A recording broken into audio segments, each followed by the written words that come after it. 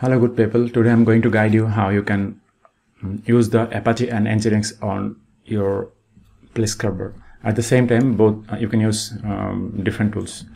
So let me log in my hosting. Here is the Plesk hosting which comes with Dronehost, and here's my login.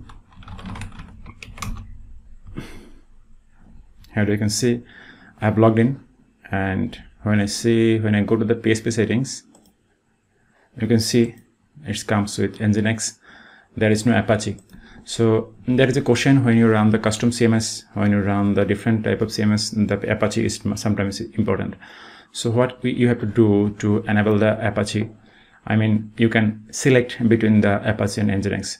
What you have to do, first of all, go to the domain and hosting and DNS, and then click on the Apache and Nginx settings, and here you will find the proxy mode. Okay, by clicking this proxy mode, you are requesting to Apache. Okay, so then apply, go to the OK. Then after that, go to the PHP settings. Here you can see the Apache and Nginx is appearing. Now you can switch between it smoothly.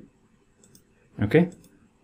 So thank you so much, good people, for visiting my video, and if there is anything else I can do for you, please don't hesitate to ask me. Thank you so much. Have a great day.